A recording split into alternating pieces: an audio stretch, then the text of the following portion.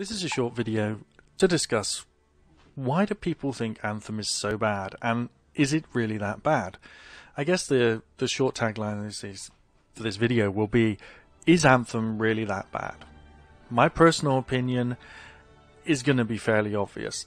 I don't think it is. I think it is early. I think it is young for a game, but it's an MMORPG and it's not shallow, easy to complete, or lacking in gameplay. It may be lacking in endgame, I've not got there yet, but it's not lacking in storyline, it's not lacking in engaging missions, and it's not lacking in variety of equipment.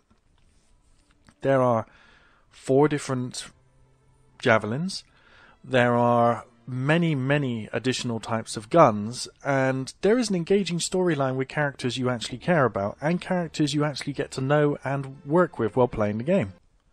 There have been some complaints that the game is unfinished, and I would say that it is unfinished because it's a live service game, and as much as we do or don't like them, MMORPGs are never finished when they come out.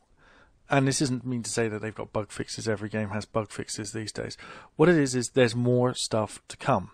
Now, yes, this is the acceptable part of the game, but is the game playable as it is? Yes. Does it offer more than 20 hours worth of gameplay? Very easily, without doing any grinding or any repeating, just working through the story missions. There is more than 20 hours there. I've heard people say that there's less than 10 hours, but I'm being perfectly honest with you. I've been playing it longer than that, and I'm not even halfway through the story mission. I'm level 14. When you've completed the story mission, you're probably something like level 20, level 30. I don't know yet. I've not got there. I'm not even halfway through. I've only got 2 javelins. Now, as for this lack of equipment and lack of stuff to collect and lack of stuff to do, let me show you what I've actually managed to accumulate so far. It's almost relatively amusing that people are saying, oh, the loading times have improved. They did a patch a couple of days ago. That has really improved. Okay, let's start with this, shall we? So, here's one of my 2 javelins. Now, I can have additional loadouts for it. I can save new loadouts. This is an interceptor. What I can do is I can change the interceptor. I can have a new loadout. Say if I want it to be a lightning build or a flame build and so on. And, you can make as many loadouts as you want for each javelin. Pretty cool. My power level is 148. That's uncommon. I think that'll go all the way up to epic eventually. I get to rare when I get all the stuff. I've replaced most of my equipment. And here is the amount of equipment you can replace in your javelin. Each one of these is a different weapon system, or affects a different weapon system, or changes the way that a weapon works with a weapon system, or the amount of ammo you've got, shield reinforcement, all this sort of thing. And these are the number of them, and I've been recycling these, and these are the ones I've got in the last few levels. All of these change the way this javelin works. They change the way the robotic suit works. They change the way that it operates. They're all randomly generated, and each one of them has 4 or 5 different stats. As you can see, each one of these changes 4 or 5 different stats. You get 5 to 6 of these each time you do a mission. You have to sit down and sort out which ones are suitable for your javelin, which ones are suitable for the weapons you're going to carry. And I'm not just talking about these weapons. These are the guns. They are boring. I will be honest with you. They all look pretty much the same, but you get a lot of them. And they are a variety of quality. And you generally tend to try and carry the best ones. This one's an explosive sniper rifle, for example. The ammunition explodes on contact with the target. It does roughly 3,000 to 4,000 damage. It's a very good gun. This one's also very good. This is greatest kicking power, but lowers the rate of fire in an assault rifle class. So this really hits hard, even though it doesn't look like it does. Called a hammerhead. Fantastic rifle. And although they all look pretty much the same, I think that's to save on memory for the graphics rendering. They do have a massive different effects. Every single thing has 3 to 4 effects. Every gun, every piece of armor, and it takes a lot to work out which one you need. This is an incredibly in-depth system. These are the strike systems, so you have to pick. This is a strike system. You have to pick one of these. Each one of these has a different effect. These 2 are obviously the same. These 3 are the same, but each different type does something different. This one, for example, plasma star, powerfully charged throwing star. So when people say that there isn't much equipment in this game and there isn't much depth to kitting out your javelin, I really, really don't understand that. I have 2 different javelins and they take completely different weapon systems and they behave completely differently when using them. They're the opposite ends of the scale. One of them is this, which looks like the Hulkbuster from Iron Man. As you can see, it's a relatively robust looking thing. It's basically armor plating. It has no shield and uses a completely different... It uses basically heavy assault weapons. So it's got a railgun and a flamethrower, I believe, on the other side. Let's see what the other one is. Ordnance launcher. Oh, high explosive. So it's got high explosive and the support gear, I believe, is a shield, yeah. So a high explosive, defensive shield, and a railgun. Completely different style of play to the melee one that I just showed you a minute ago that bounces all over the battlefield, killing things with a sniper rifle from distance or slashing them up with a blade. I don't get it when people say this is a bad game. It doesn't... I'm not saying it's a great game. It's as good as Destiny 2. It has a better storyline than Destiny 2. It has intriguing characters, and it has, you know, a decent world. Yeah, the shop needs improving. The number of quests at end game apparently needs improving. Don't know, I haven't got there. But this is not a bad game. It looks beautiful, it plays well, and it genuinely seems to have a lot of character to it. It's not the same as any other game. It has so many unique features. I don't really understand why people are just going, this is really bad, this is really awful, this is really awful.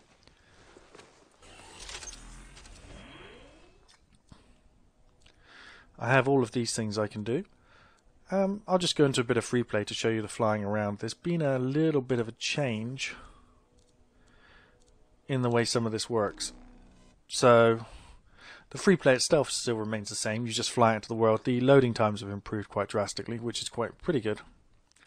I mean, there's still a bit of loading time, but it's probably about 50% of what it was before the patch.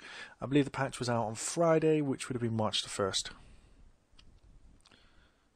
Before filming this video. And it did improve loading times quite significantly on March the 1st. Remember, this is the first time I've gone into the Javelin. The next time I go in and go into this, a lot of this will be cached somewhere, so it'll be a lot quicker.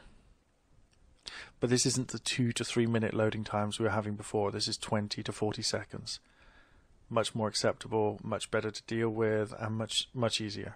I gotta say, this is still a little long, but it's got better. And there the game crashes.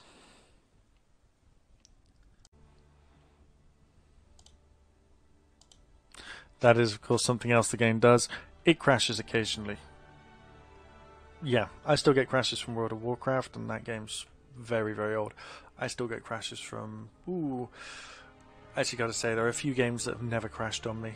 Going to be honest, Elite Dangerous is one that very, very rarely crashes these days. It occasionally will have a server disconnection, but this game already has more content than Elite Dangerous in terms of equipment and in terms of ways of making your ship better. I know that sounds crazy. Elite Dangerous is not that greatly detailed. If I'm comparing it to an existing MMO, I'm going to compare it to Destiny, which has probably a similar variety of types of weapons, but not models. Models, certainly more variety of weapons. Character classes, probably slightly more on Destiny 2. There's slightly more variety. But is this game a shell? No, it's a fairly well structured thing. It's fairly well set up. It's available to be played, and it's workable, and it is really fun multiplayer. Now, anything can be fun multiplayer. Yep, there is the old argument about a paper bag with poo in it is fun if you're with your friends. This is true. Anything is fun with friends. Old school RuneScape's fun with friends. Asheron's cool's fun with friends. Minecraft is fun with friends. Minecraft is hella boring alone. I've got to say this.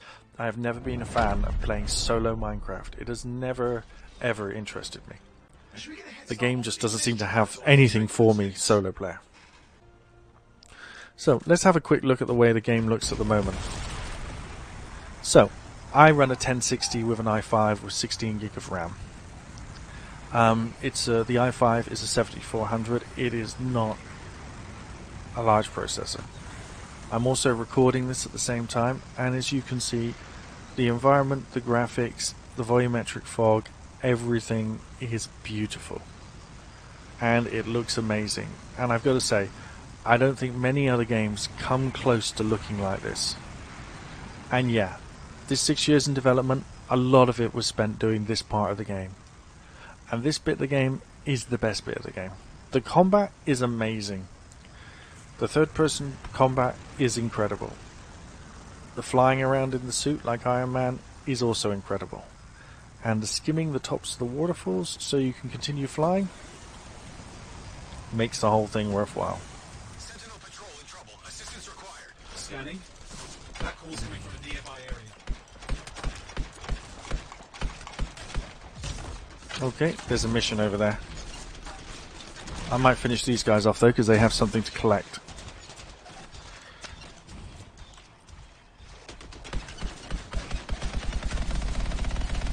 So this is a high-powered machine gun.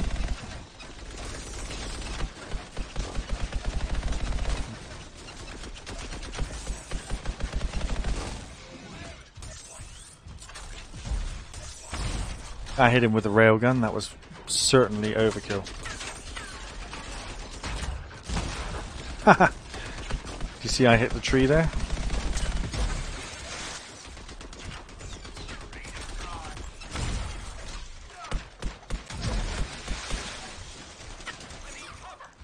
Oh.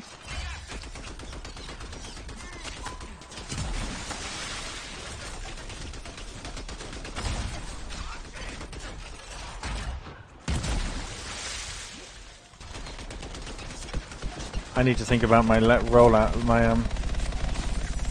my loadout. It's not very good even for fighting this number of people. See, these are pretty low level and they're really just cannon fodder. Nothing dangerous has shown up. They're not really going to be able to impact me.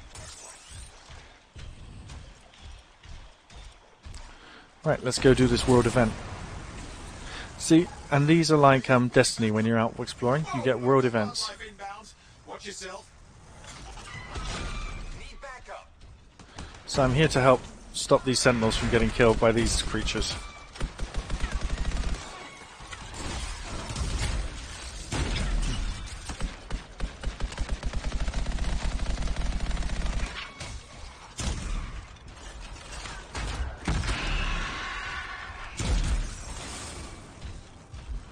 Oh.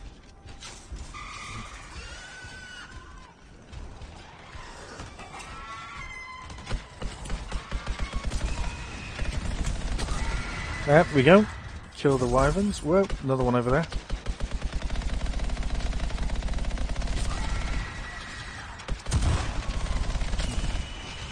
You need to get to that sentinel. So he needs saving, so let's save him. Great, thanks. Looks like they brought friends. More company on the way. So that's a little collectible.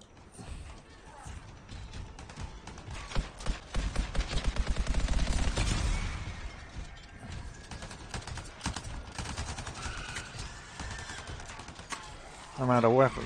Oops.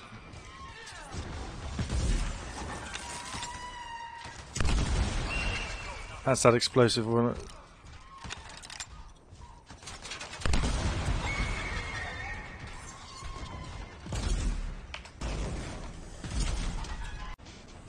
Sorry about that. Somebody at the door.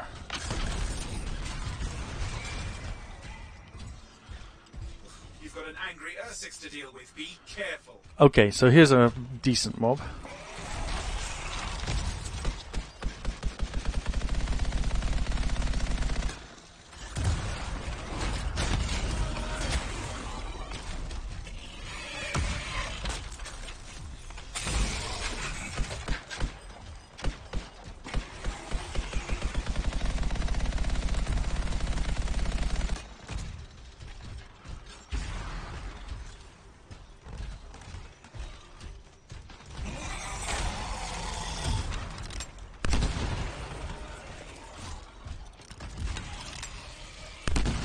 We've got this. Well,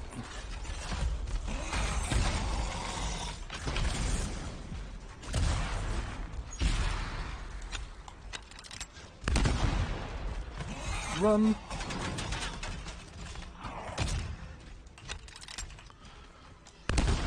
You've got this.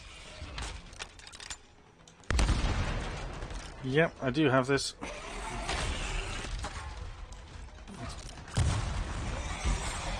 Out of ammo. You need to get to that sentinel. Alright. Down. Thank goodness.